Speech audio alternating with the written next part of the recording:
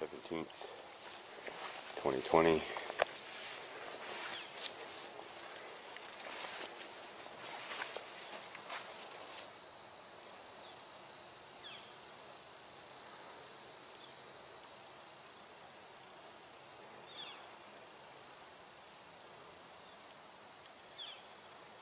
Honeybees are in the buckwheat heavy.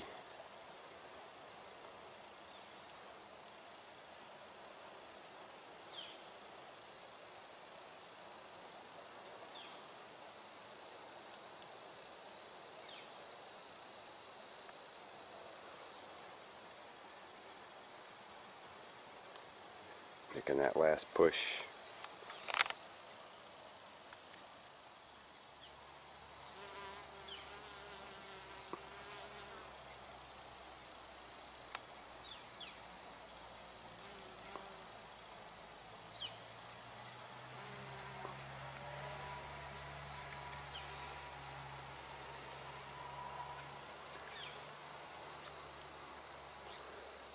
It's a beautiful thing.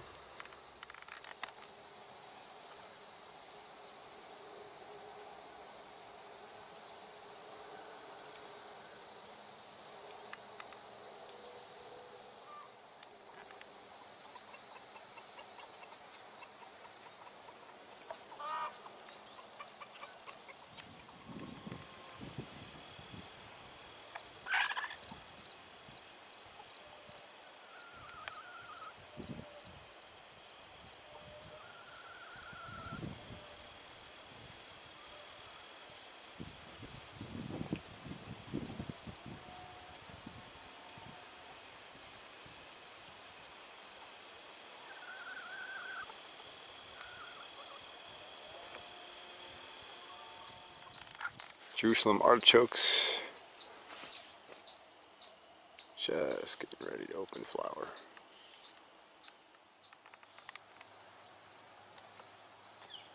September 17th, 2020.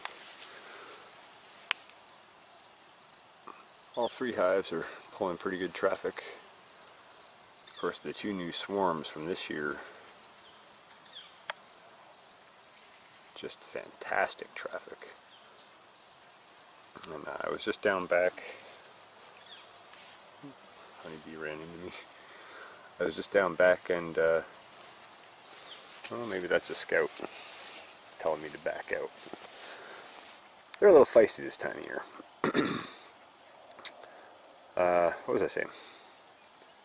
I was just down back pumping some water, and I was looking around at all the goldenrod down there, and it's loaded with honeybees everywhere.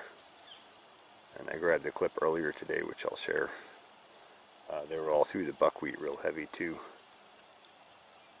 And also the holy basil and you know, all the other stuff around, but the goldenrod is really loaded with them right now. It's pretty much full open.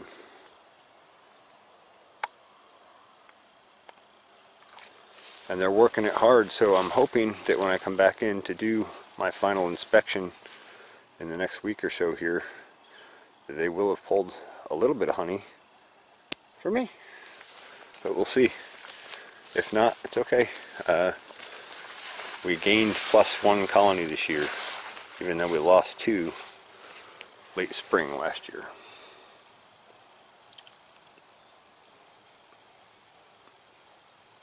So I have no complaints. And this top bar hive is thriving. And I'm going to do an inspection on this soon too. We'll take a late season look inside of here. I suspect they're just, it's full of comb, full of honey, full of resources and bees. Traffic in and out of here has been fantastic all season. And I'm not going to take a whole lot of honey out of this.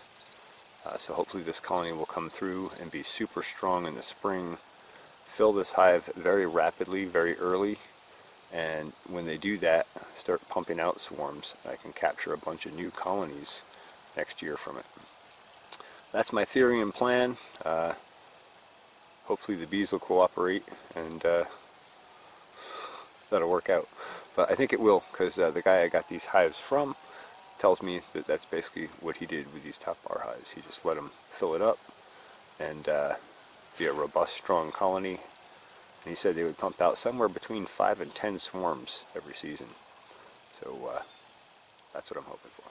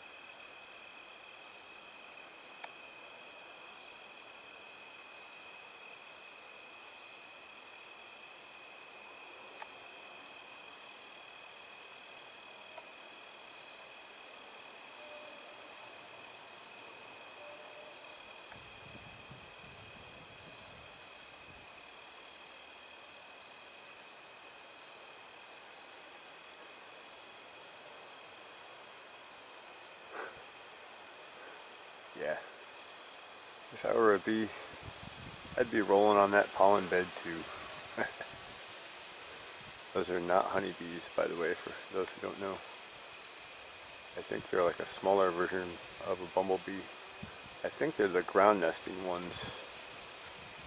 And if they are those, they get a really nasty sting. Don't get stung by them. It hurts a bit.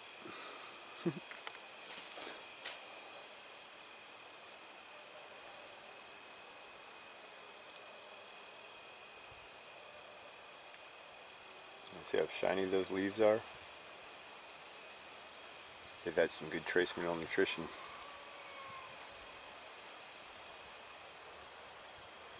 Nice glossy sheen on that leaf surface.